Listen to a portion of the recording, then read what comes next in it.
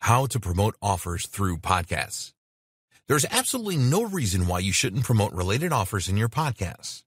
They are your podcasts, so you can do what you want.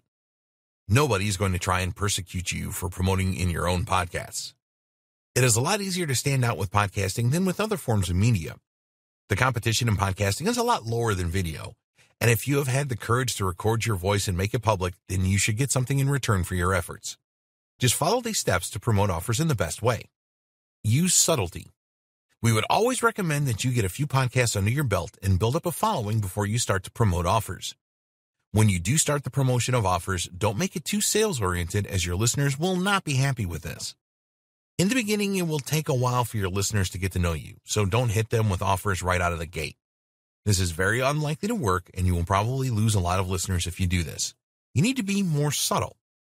We understand that you have put in a great deal of time and effort, and probably money, to create your podcasts. You want to get a return as soon as possible. But you have to be patient with podcasting, and your promotional messages must be subtle.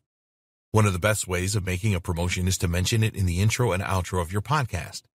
So, at the beginning of the podcast, tell the listeners who you are and provide a bit of background. Then, announce your offer and tell your listeners that there is more information in the podcast notes if they are interested. Start the podcast normally after this. When your podcast ends, just gently remind your listeners about your offer and tell them to check out the notes and description for more details.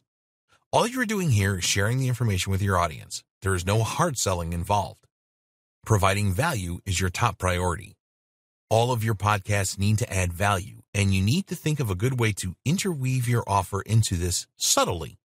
A good way to do this is discuss pain points with your listeners and telling them that you have the answer to their problems and can relieve their pain. The answer, of course, is your offer. Tell your listeners about the benefits they will receive by taking up your offer today. Explain that the product will provide the solutions to their problems.